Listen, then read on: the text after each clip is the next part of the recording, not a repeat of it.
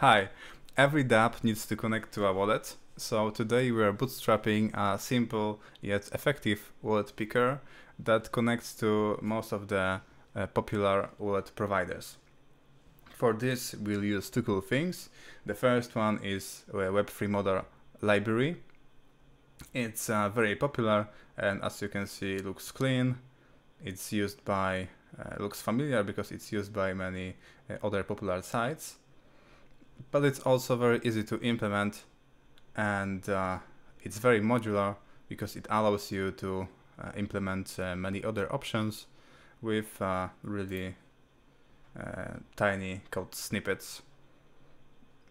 So let's see how it looks like by default, and for that we'll use a repository from the internet from other user. You will find the link in the description. And it looks like this by default, so we can connect your wallet. Let's connect a MetaMask wallet.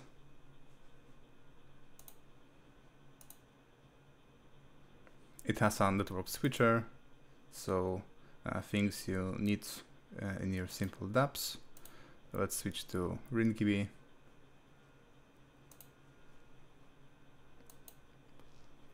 It also allows you, lets you try signing messages and verifying them. But that's only MetaMask, and we would like to implement other options other than Coinbase Wallet and BurnerConnect. But as you can see here, it even lets you install the Coinbase Wallet if it doesn't exist in your browser. So pretty cool, handles most of the implementation for you. In this tutorial, we will add few other wallets. So let's say we want to add Fortmatic. To do that, we go to Web3 modal and we can copy paste the import, also the instructions. You just need to follow the instructions, honestly. So that's the Fortmatic import, and we also need the options.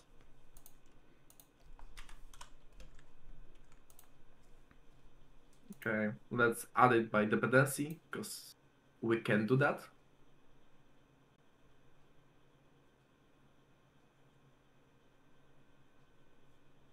Okay, let's connect the wallet.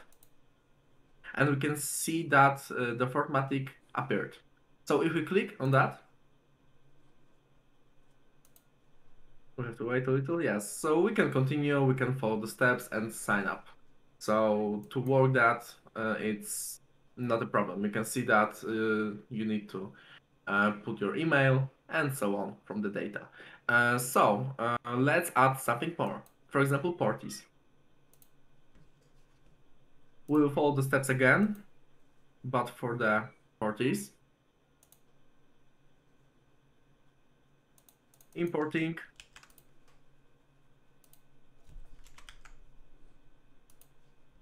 and the data.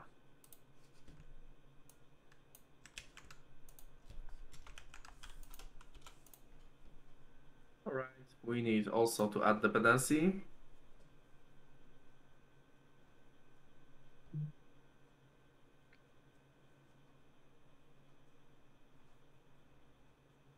And let's try to connect wallet. Great, here we have our Portis.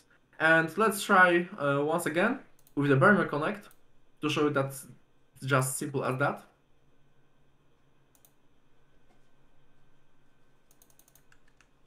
Again, the import.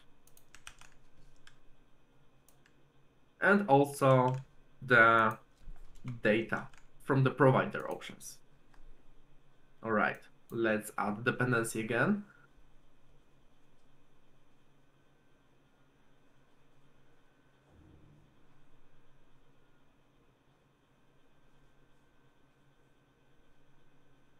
Let's connect wallet. As you can see, we built a wallet picker with minimal effort on top of the sandbox repository.